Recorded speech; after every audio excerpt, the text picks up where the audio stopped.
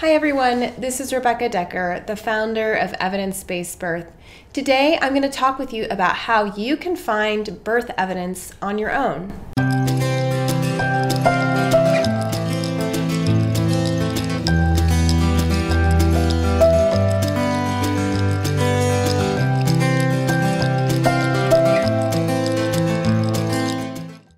So every day I get emails from people all over the world asking me, what's the evidence on this? Or what's the evidence on that? Unfortunately, due to my limited time, I can't answer everybody's questions. But what I can do is teach you how to use a tool that can help you find evidence on your own so that you can help get information to answer your own questions. The Cochrane Collaboration is an international nonprofit organization whose mission is to make sure that up-to-date, accurate information about the effects of healthcare interventions are available worldwide. Although most people have to pay for the full text articles, the summaries of their articles are free to the public, and some countries even have national subscriptions to the Cochrane Library. In those countries, anybody who lives there can have access to the full text articles for free. These countries include parts of Canada, the United Kingdom, Ireland, some Scandinavian countries, New Zealand, Australia, India, South Africa, and Poland. The United States does not have a national subscription, although apparently the state of Wyoming does have a statewide subscription. And if you become a certified childbirth educator through Lamaze and belong to their training and certifying organization, you can get access to the Cochrane Library for free as well. A lot of hospitals and academic institutions, universities in the United States also subscribe to the Cochrane Library. So what the Cochrane Collaboration does is they take results from clinical trials, also known as randomized controlled trials, and they combine or pool all of these results into a bigger study called a systematic review. This means that they take all of the data from a whole bunch of smaller studies and look at all of the data at once. A systematic review is considered the highest level of evidence. However, it's important for you to understand that it's not possible or practical for all healthcare interventions to be tested in randomized trials. So for some healthcare interventions, when it comes to childbirth, we might not have this particular kind of evidence. And in those cases, we have to rely on a different kind of evidence called observational research. But that's a different topic for a different day. So to teach you how to use the Cochrane website, let's take the example of eating and drinking during labor. This is something that happened to me, and it's also happened to many families around the world when you're told that you're not allowed to eat or drink anything during labor. Personally, I ended up going more than 24 hours in labor with my first baby without any food or drink, and it was pretty miserable. Afterwards, I asked myself, well, what was the evidence for that, for saying that I was not allowed to eat or drink?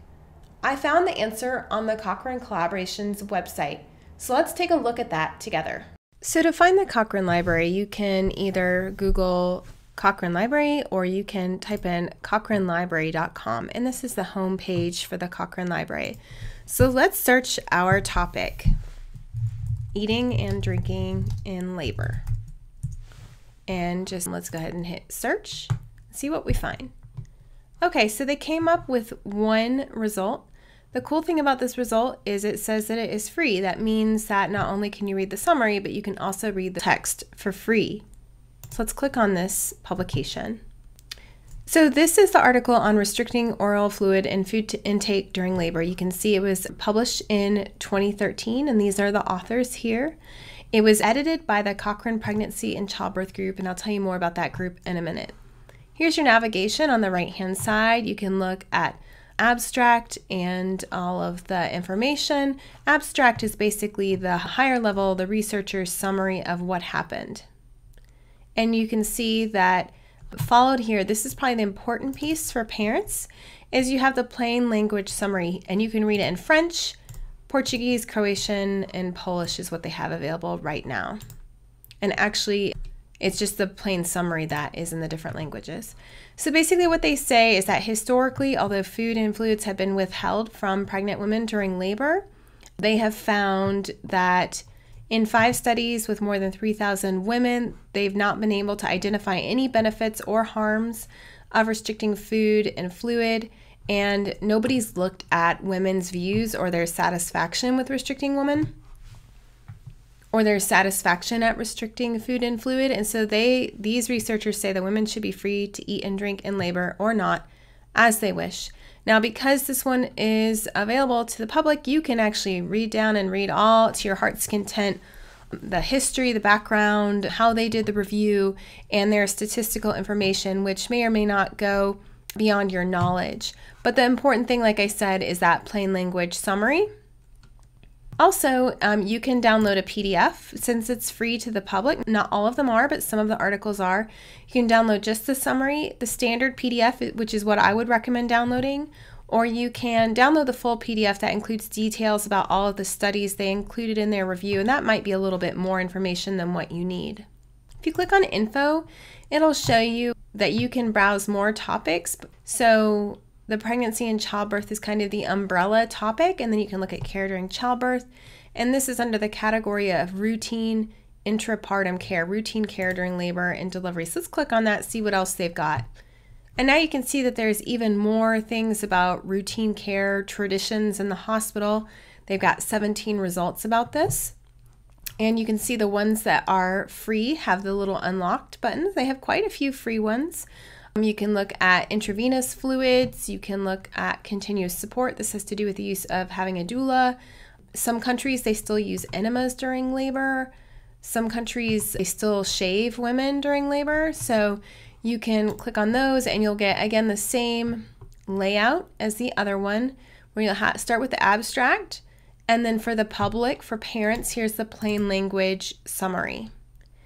One more fun thing about the Cochrane Library is they do have podcasts on some of these articles. So if you click on other resources, you can click on the Cochrane podcasts, and then you can view their catalog here. So they list their latest podcasts here, but you can also search by title. So we can search for just the word labor to see what pops up. And actually, because they spell labor differently, they tend to use the United Kingdom or British spellings. Here is a bunch of podcasts that you can look at. And look down here, they have one about restricting oral fluid and food intake during labor. There's one about if your water breaks at or near term. There's one about pain management for women in labor. So there's some interesting podcasts you can listen to. So if we go back to this article about fluid and food intake, one more thing I want to show you is you can see all of the pregnancy and childbirth topics by clicking on there. And you can see there's lots of topics here. You can narrow it down. So if you don't want to do a search using this search bar, you can search this way as well by going to that Cochrane pregnancy and childbirth topic group.